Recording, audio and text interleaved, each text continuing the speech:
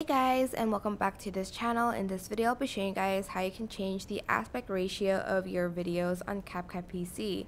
So I'm just going to go to the library and I'm just going to, oh my gosh, why is it a little bit laggy? Sorry about that. I think I slept.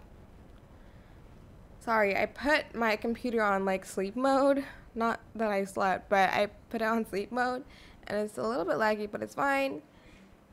So for instance, I want to add this to the timeline, and as you can see, it's a square ratio.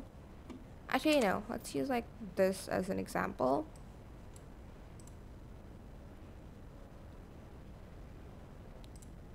Just going to add this, and currently it's in the original ratio, but for instance, you're in the 16:9 and you want to remove like this area of the video and you just want this bit.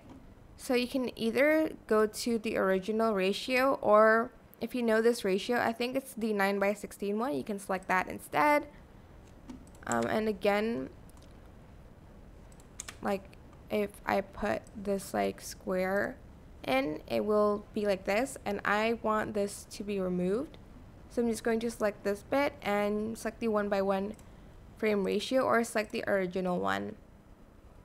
And that's it. I hope this tutorial was helpful for you guys. Don't forget to like, comment, share, and also subscribe to this channel if you haven't done that already. If you have any questions, just leave it in the comment section down below and I'll try my best to answer them all for you guys. And if you found this video helpful, please click the thanks button above the description box down below.